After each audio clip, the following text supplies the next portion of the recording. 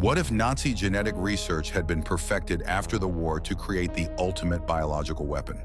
In this dark timeline, captured German scientists didn't just help build rockets. They cracked the genetic code decades early. By the 1960s, they developed pathogens that could target specific ethnic markers with deadly precision. The first tests were horrifying. A virus released in a controlled environment killed only subjects with certain DNA sequences. Others in the same room remained completely unaffected. Military applications were immediate. Entire enemy populations could be eliminated while your own forces walked through untouched.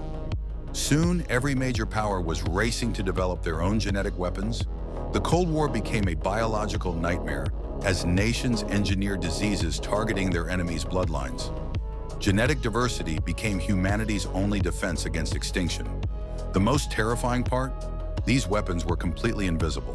Mass deaths looked like natural outbreaks, making genocide untraceable. Ethnic cleansing could happen without a single shot fired,